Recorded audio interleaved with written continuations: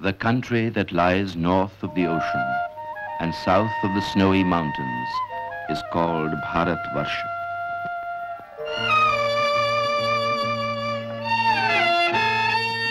Traversed by green and fertile hills,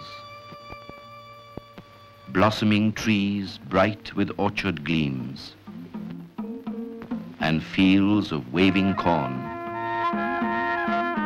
touched by the golden rays in the east, India is bounded on three sides by the palm-clad seashores, chanting to the tune of the ocean waves.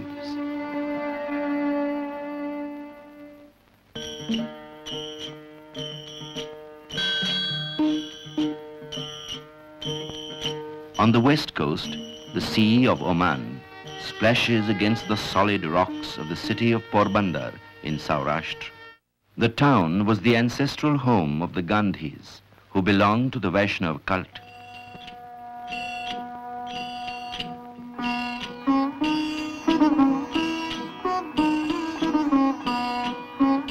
It was here that Mohandas Karamchand Gandhi was born on the morning of October 2nd, 1869.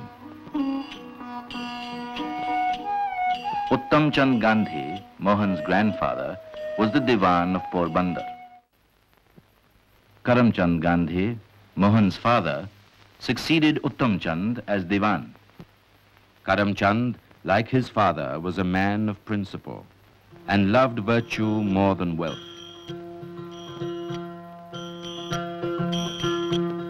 Mohan's mother, Putli Bai, was deeply religious and had a strong personality.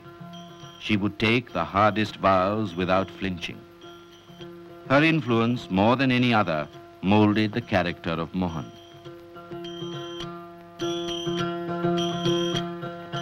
At the age of 6, Mohan was sent to school close to his house.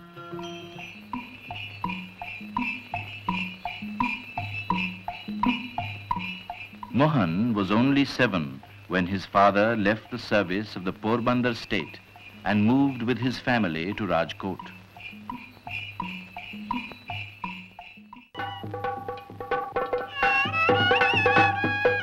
At the early age of 13, Mohan was married to Kasturbai, of the same age at Porbandar. Soon he assumed the authority of a husband. In 1887, Mohandas Gandhi passed the matriculation examination from the Ahmedabad Center and joined the Samaldas College at Bhavnagar. But at the end of the first term, he left the college to proceed to England to study law. At the age of 18, he sailed from Bombay on September 4th, 1888. Mohandas Gandhi joined the Inner Temple to qualify as a barrister on November 6, 1888.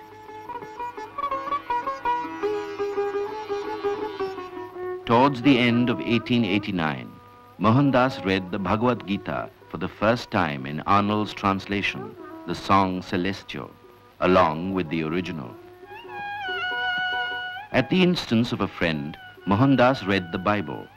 He liked the New Testament, and the Sermon on the Mount went straight to his heart. M.K. Gandhi passed his examination with credit and was called to the bar on June 10, 1891.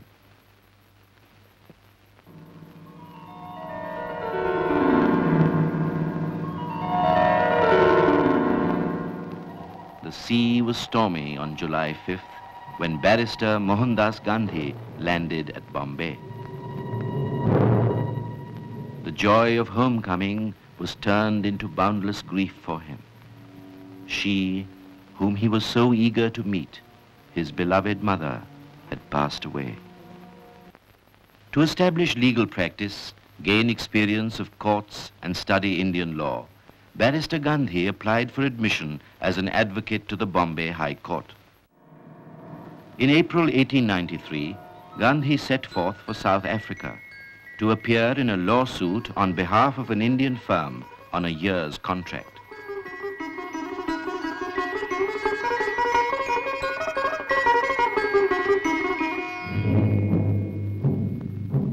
After a month's journey, he landed at Durban.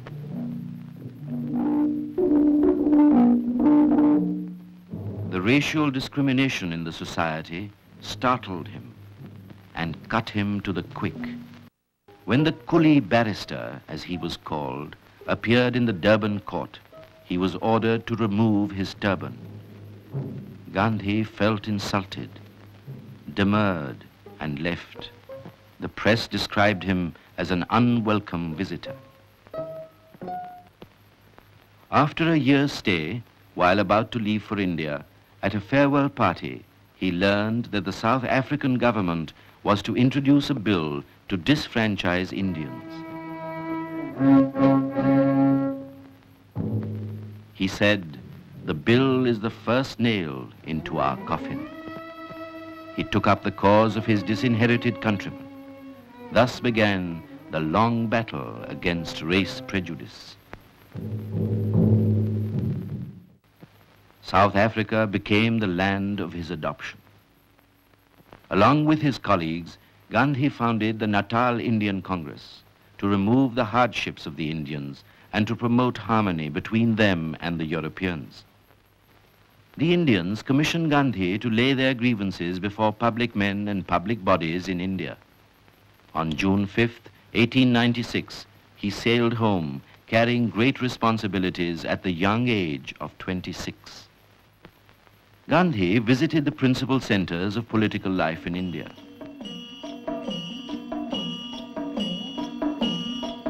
His impassioned speeches stirred the Indian mind.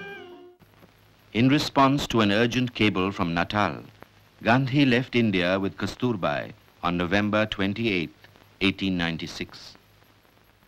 On reaching the port of Durban, the ship was put in quarantine because of the white residents' agitation for the repatriation of the Indians. After 23 days of quarantine, when Gandhi landed, some European youngsters pelted him with stones, snatched away his turban, and kicked him. Even then, his heart did not arraign his assailants. On the outbreak of the Boer War between the Dutch settlers and the British in 1899, he organized an Indian ambulance corps and left for the front.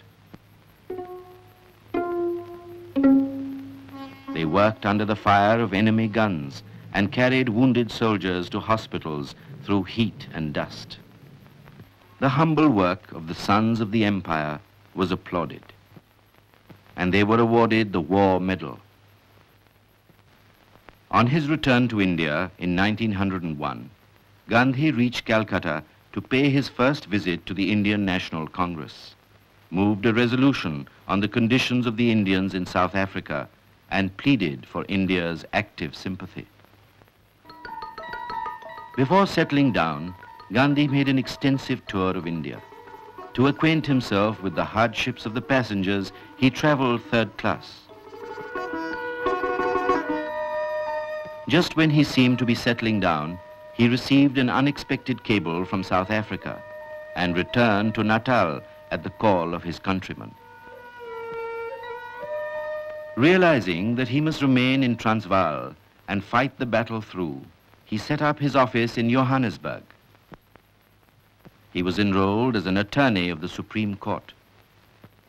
Convinced that the life of labor is a life worth living, Gandhi bought a fruit orchard at Phoenix.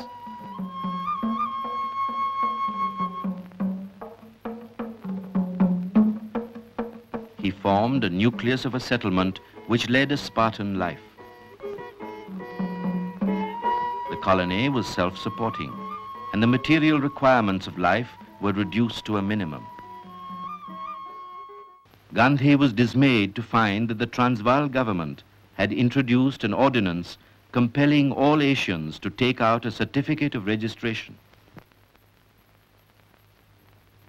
Condemning this black act, Gandhi observed that it was not merely abominable, but a crime against humanity.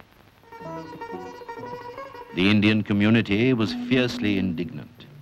On September 11th, 1906, Gandhi took the pledge at a mass meeting with God as witness. "I shall die but not submit to the anti-Asiatic law. Since that day, Gandhi's life story has mainly been the history of Satyagraha.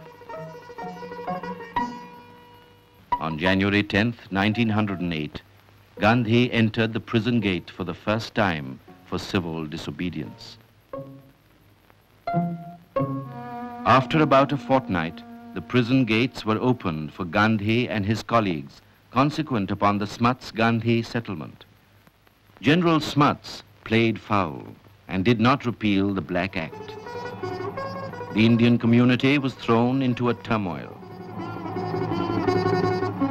The struggle was resumed with a bonfire of certificates.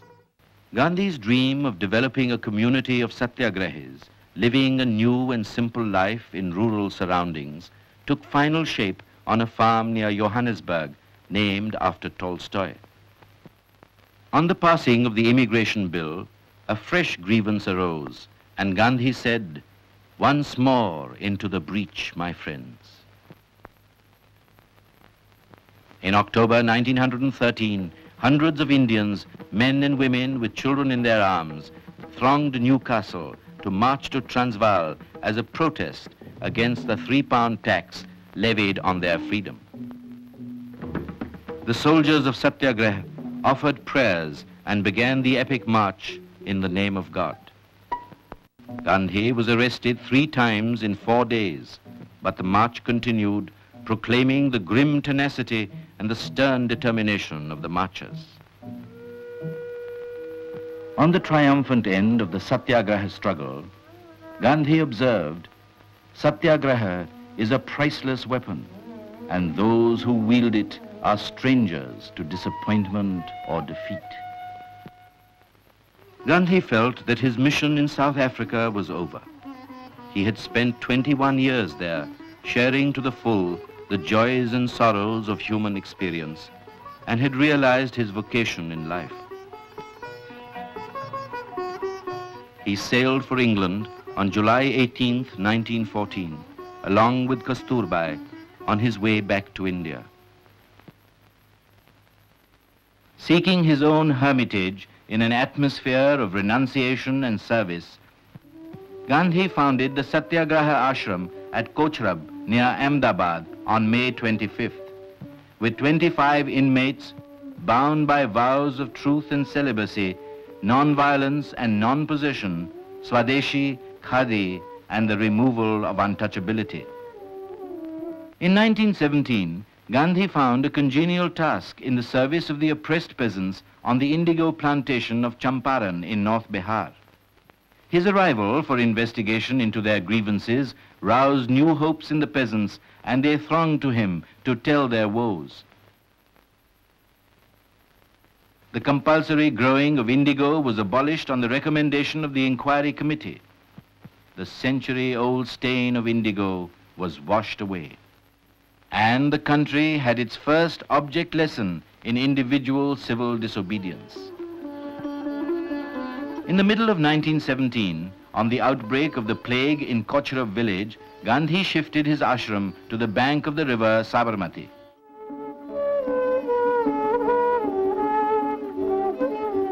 Amidst the neem and tamarind trees was situated Gandhi's bare hut, Hirday Kunj, along with the simple dwellings of the inmates. Life at the ashram gave full play to the emotion and intellect of the residents. Gandhi arrived in Bombay for medical treatment as hard work coupled with uncooked food had ruined his health.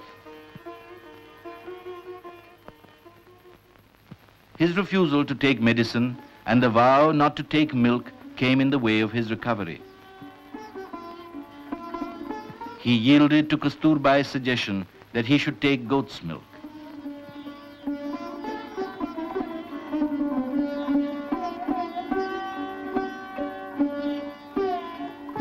During the convalescent period at Mani Bhavan, he learnt and practiced spinning, and the wheel hummed merrily in his room, spinning peace, goodwill, and love in every revolution. On his sickbed, Gandhi was roused by the publication of the notorious Rowlatt Bills in February 1919, which sought to crush the civic rights of Indians and to gag the voice of revolt.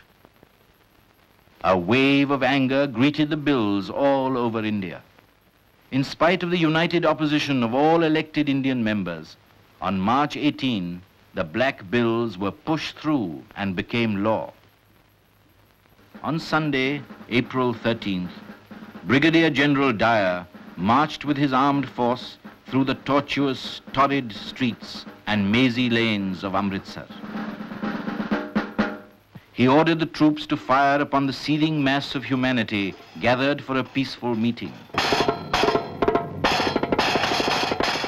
The firing continued till the ammunition was exhausted, killing 375 and injuring over 1,000 helpless men and women. Gandhi identified himself with the Muslims when they launched the Khilafat agitation against the unjust peace terms imposed on Turkey by Britain. The Khilafat movement adopted Gandhi's doctrine of non-violent non-cooperation as an infallible remedy. On July 31st, he inaugurated the campaign for the boycott of foreign cloth by kindling an immense bonfire in Bombay, not out of racial hatred, but as a sign of India's determination to break with the past.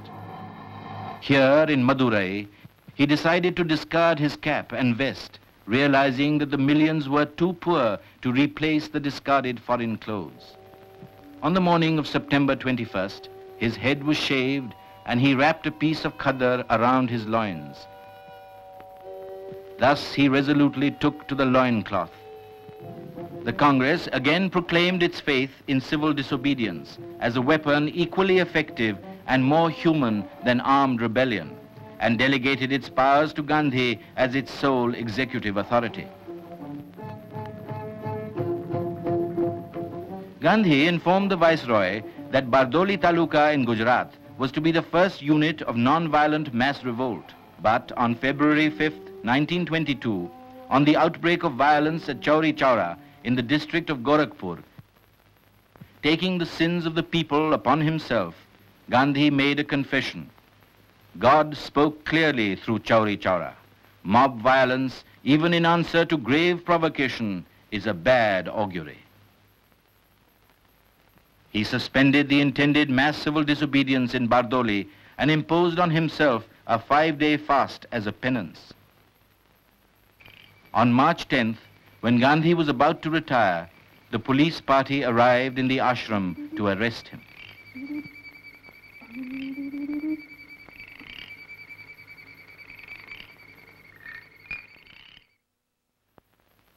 At noon, March 18th, the great trial began at Circuit House, Ahmedabad.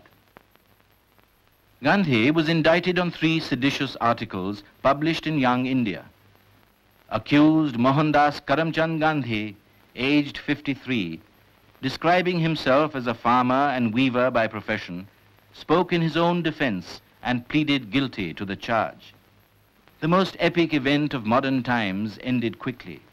Gandhi was sentenced to 6 years' simple imprisonment. On February 4th, the government remitted the unexpired portion of Gandhi's sentence and released him unconditionally.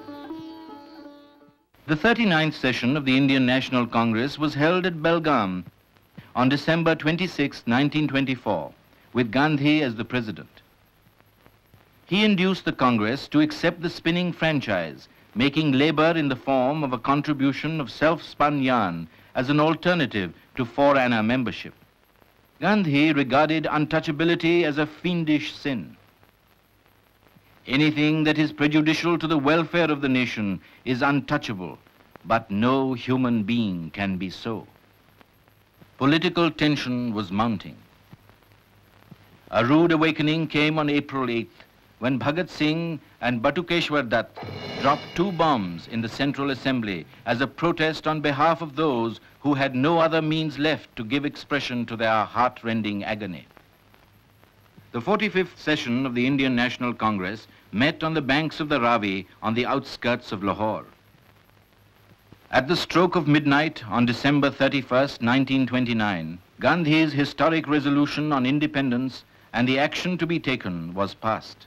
He published an 11-point manifesto stressing that total prohibition, reduction of the land revenue, and the military expenditure, and the abolition of the salt tax were the vital needs of the people. In a letter to the Viceroy, he announced his intention: if my letter makes no appeal to your heart, on the 11th day of this month, I shall proceed to disregard the provisions of the salt law. On March 12th, with the coming of daylight, India's soul was awake. The great march for liberty began. Gandhi started on his 241-mile-long trek from the ashram to Dandi, a village on the sea coast, along with his chosen band of 78 ashram inmates.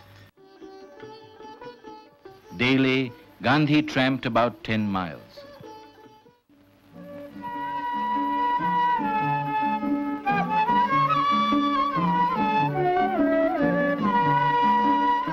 After a 241-mile-long trek lasting for 24 days, the pilgrims reached the promised land on the morning of April 5th.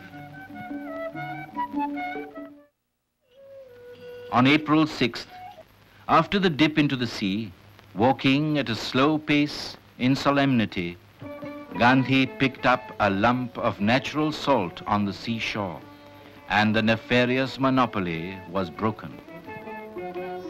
This was the signal for which the nation had been long waiting.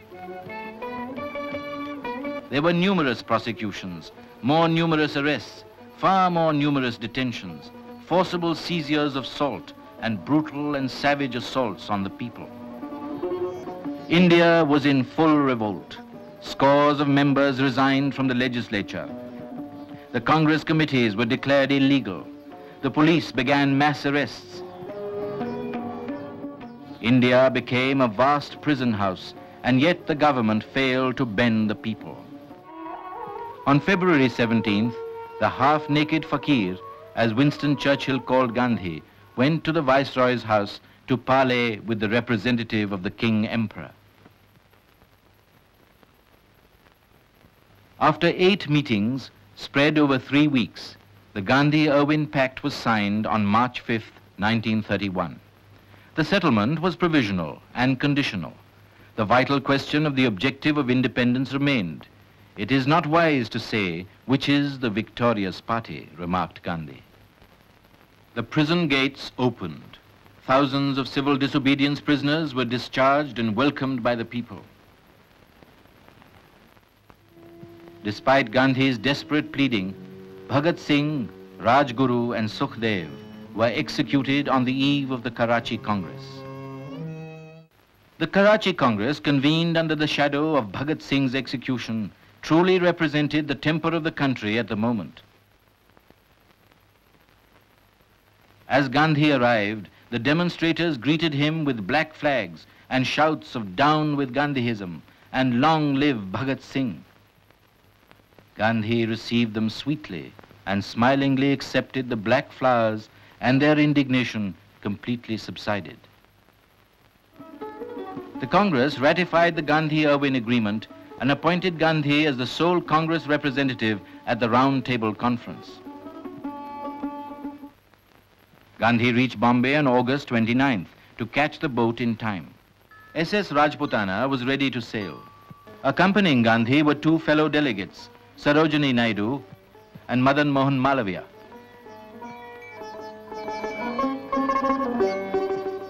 At noon on August 29th, the Rajputana steamed out. Jawaharlal Nehru watched the ship that carried the sole representative of 1/5 of the human race to the Arabian Sea and the far west. Quaint traveler carried the scantiest of luggage and scrupulously observed his daily routine on board the ship. On the misty, cold morning of September 11th, SS Rajputana anchored at Marseille. When the spiritual ambassador of India alighted on the soil of war-weary Europe, he was hailed with shouts of "Vive la Gandhi!" At Folkestone on September 12th, Britons gathered to greet the guest of the nation. Gandhi landed on British soil with thoughts of the hard task ahead. I am here to vindicate the honor of India and to uphold truth as I see it, for I believe it is the keystone of life.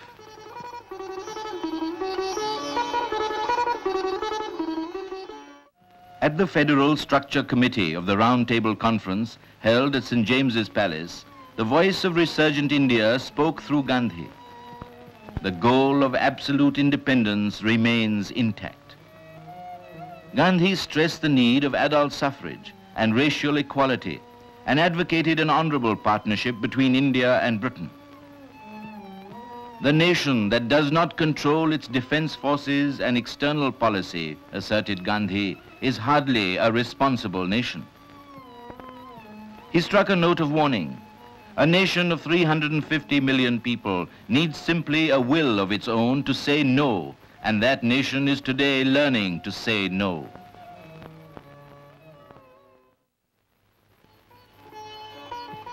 In this center of the British textile industry, the Mayor of Darwin welcomed the most uncompromising advocate of the boycott of foreign cloth.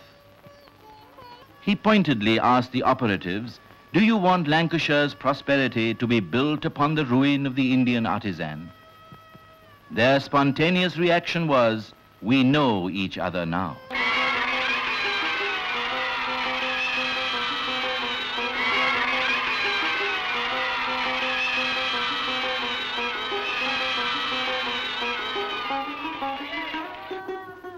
The Round Table Conference was completely abortive. Every divisive tendency in India was encouraged. The conference concluded on December 1st.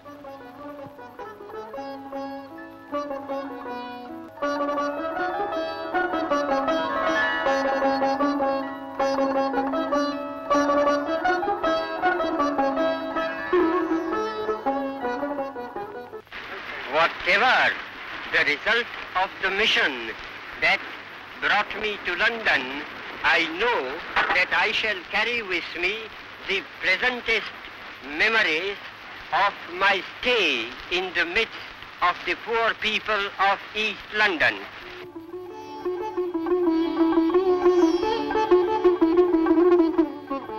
On December 5th, 1931, Gandhi left Britain without any disappointment. Gandhi boarded the Channel boat to the French coast on the way home, leaving behind seeds of goodwill and mutual understanding. At a meeting in Geneva, he pointed out, "My speeches at the Round Table Conference have all officially reported.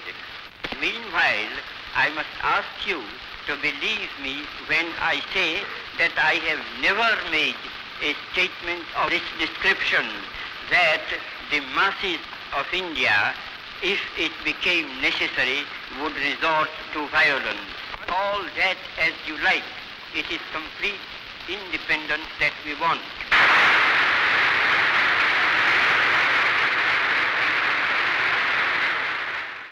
On December 14th, Gandhi boarded SS Pilsner at Brindisi en route to India.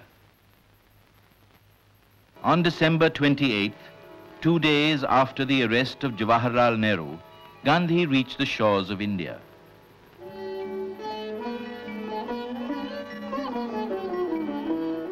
Bombay staged a magnificent welcome to Gandhi.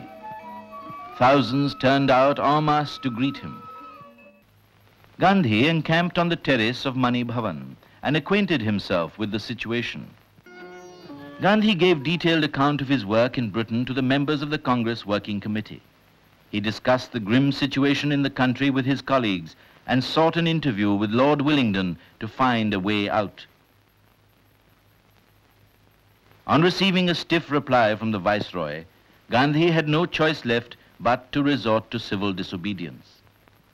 He prepared to go to jail. The government instantly struck back, and when the whole nation was asleep, Gandhi was put under arrest at 3 a.m. on Monday, January 4th, his weekly day of silence in the tent on the terrace of Mani Bhavan. On August 17, 1932, the British Premier's Communal Award confirmed Gandhi's fear of a perpetual bar sinister which separated the untouchables from the Hindu fold. He informed Ramsay MacDonald that he would fast unto death from the noon of September 20th if the decision was not abandoned. In a yard of the gaunt grey prison at Yeravada, Gandhi commenced his vow of extreme self-sacrifice. On the 5th day of the fast, the caste Hindus and the depressed class leaders, in consultation with Gandhi, signed the pact accepting joint electorates. The Yeravada Pact nullified the British Premier's decision. Gandhi broke his fast of 6 days and 5 hours.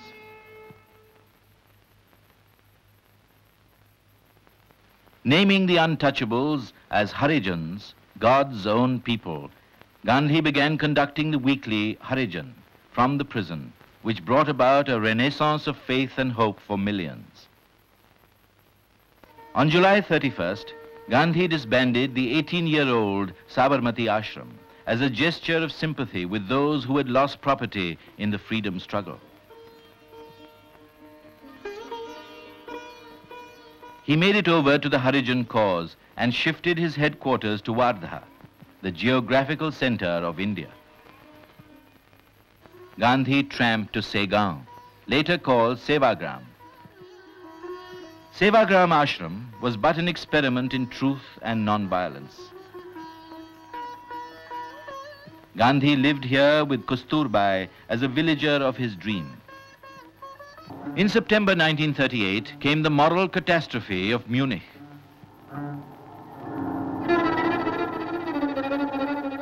Compelled to heed the rumbling of the coming storm, Gandhi observed, "The peace Europe gained at Munich is a triumph of violence. It is also its defeat. The science of non-violence can alone lead to pure democracy." Anticipating the devastating consequences of war, Gandhi wrote to Herr Hitler, the one person who could prevent a war that would reduce humanity to a savage state. "Must you pay this price for an object, however worthy it may appear to you? Will you listen to the appeal of one who has deliberately shunned the method of war?" he asked.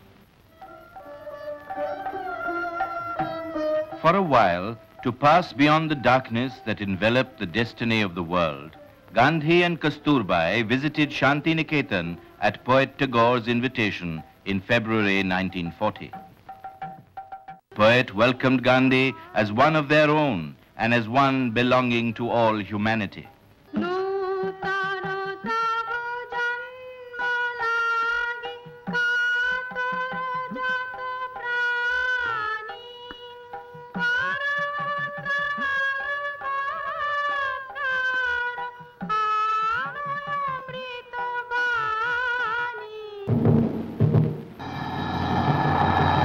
The nearness of war became a challenge to Gandhi and a test of faith. He resumed the weeklies to disseminate his view that all war is immoral. Just then, Sir Stafford Cripps came to India with the proposals of the British War Cabinet on self-government for discussion with representative Indians. On March 27, Gandhi arrived in New Delhi as Cripps was anxious to meet him.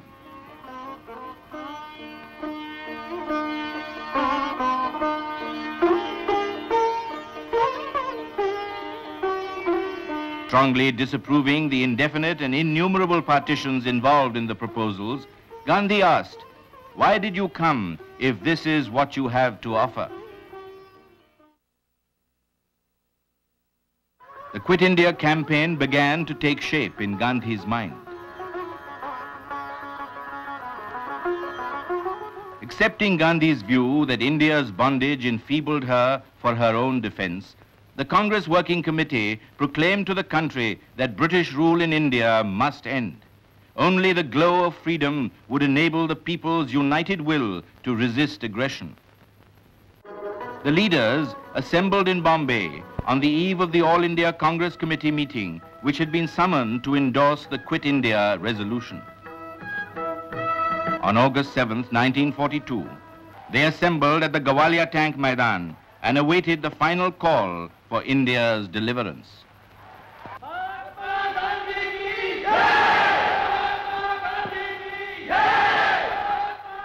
Outlining his plan of action, Gandhi spoke for 2 hours.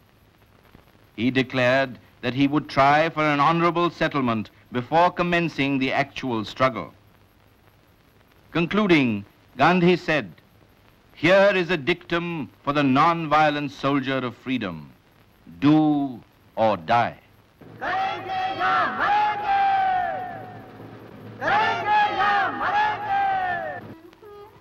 A few hours later, in the early morning of August 9th, Gandhi was removed from the scene of action and immured along with his party behind the barbed wire isolation of the Aga Khan Palace detention camp at Pune. In detention, Kasturbai's health deteriorated fast. She died as a prisoner on February 22nd, 1944. On May 6, 1944, India heaved a sigh of relief on Gandhi's sudden and unconditional release on medical grounds. He went to Jinnah's house on September 9, 1944, as a seeker of light for establishing living peace.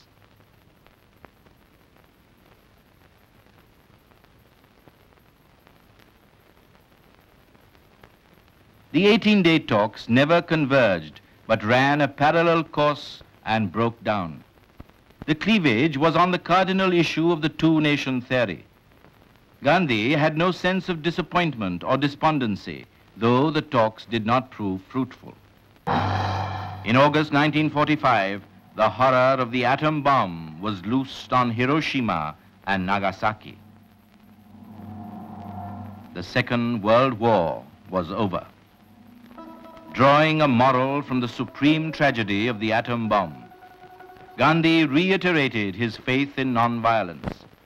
The atom bomb has deadened the finest feeling that has sustained mankind for ages.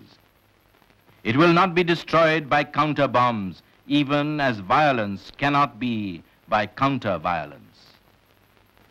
The British Labour government's delegation arrived in India in March 1946 to discuss terms for the transfer of power. Gandhi came to Delhi to meet the British delegation at the request of Lord Pethick Lawrence and lived at the sweeper's slum. Simla was fixed as the venue for further talks. Abul Kalam Azad, Jawaharlal Nehru, Khan Abdul Ghaffar Khan, and Sardar Vallabhbhai Patel arrived in the first week of May to represent the Congress viewpoint in the conference. Gandhi accepted the delicate role of advisor to the cabinet mission and came to Simla having full faith in the mission's intention. But the conference could not achieve an agreement between the Indian National Congress and the Muslim League and broke up on May 12th. A call by the Muslim League to observe August 16, 1946 as Direct Action Day to protest against the proposed formation of the interim government let loose an orgy of violence at Calcutta. Madness seized a section of humanity which killed, maimed, and burnt. The fury spread, burning its way into Naukhali and Tripura, rural areas of East Bengal.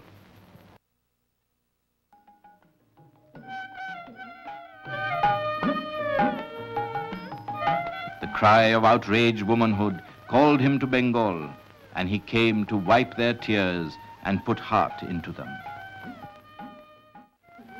The pilgrim of peace arrived in Naukhali to venture in faith. His technique of non-violence was on trial.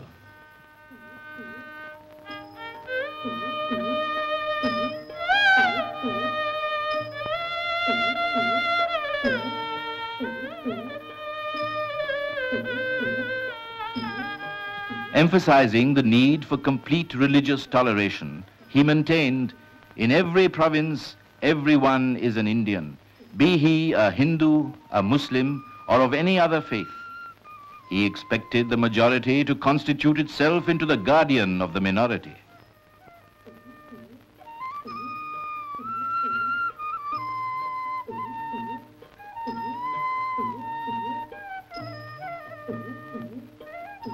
In Gandhi's presence, fear fled, and the hold of fanatical terror loosened. While Gandhi's mind was full of the dark implications of the madness, he received an invitation from Lord Mountbatten, the new Viceroy of India, to meet him. In the Viceregal Gardens, he met Lord and Lady Mountbatten. The Viceroy declared that his mission was to transfer power to Indian hands. Gandhi made it clear that he was opposed to any division of India. On June 3rd, Mountbatten secured the consent of the Congress and the League leaders to the British government plan of setting up two independent dominions on August 15, 1947. The Congress Working Committee disliked the partition of India, but it could not let India bleed continuously, and accepted the plan.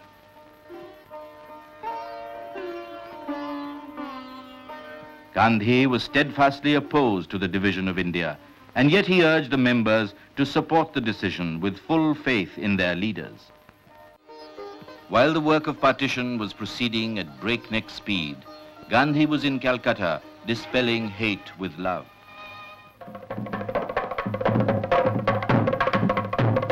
The midnight of August 14, 1947, symbolized the rebirth of a nation after the slumber of centuries and a long struggle for self-determination.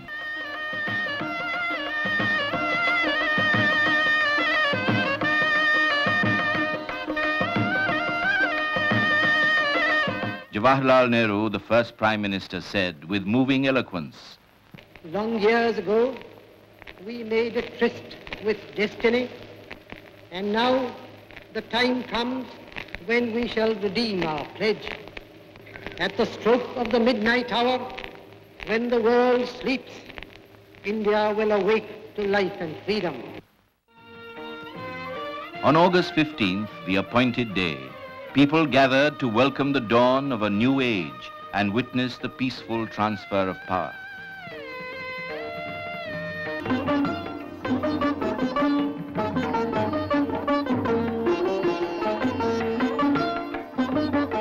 Time of rejoicing was brief. The rumblings of communal frenzy could be heard in the distance. A vast region was churning with hate. Minorities were tyrannized and persecuted. Millions of men, women, and children, uprooted from their settled homes and cut off from their old moorings, migrated on a dimension unprecedented in recorded history and trekked their way to safety. Communal harmony and the secular state were in great jeopardy. In Delhi, Gandhi saw ruptured human relationships. Out of the depths of anguish came the decision to fast unto death, to purge the city of Delhi of the communal virus and lay his head on God's lap. He gave vent to his feeling. Death for me would be a glorious deliverance, rather than that I should be a helpless witness to the destruction of India. As the leaden hours crept by, and drop by drop, strength ebbed out of the frail body on the fasting bed, a deep heart-searching set in amongst all concerned.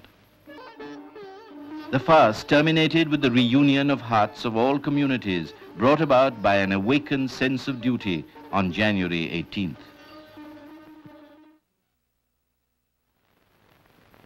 On Friday, January 30th, Gandhi asked for pending letters. I must reply to them today, for tomorrow I may never be. It was getting near prayer time. I hate being late, Gandhi averred, and rose to go to the prayer ground.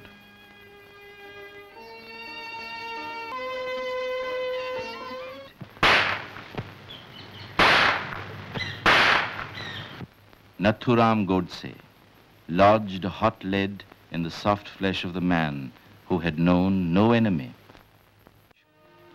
The United Nations organization lowered its flag. Peoples of all races felt as one human family in mourning.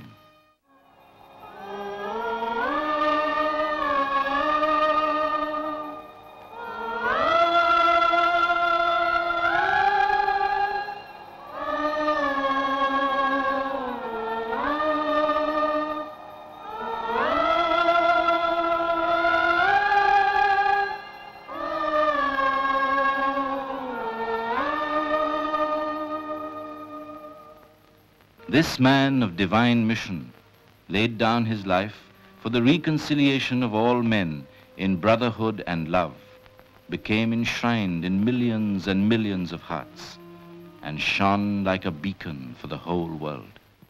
The best prayer that can be offered is to obey the mandates of the Master and to follow the path for which he lived and died.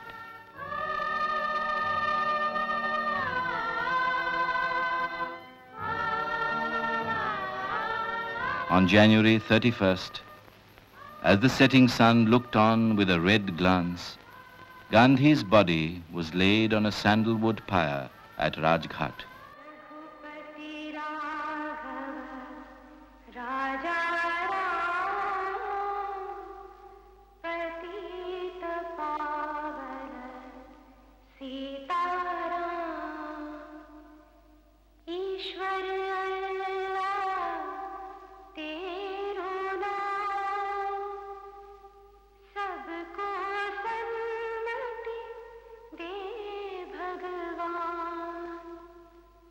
Raghupati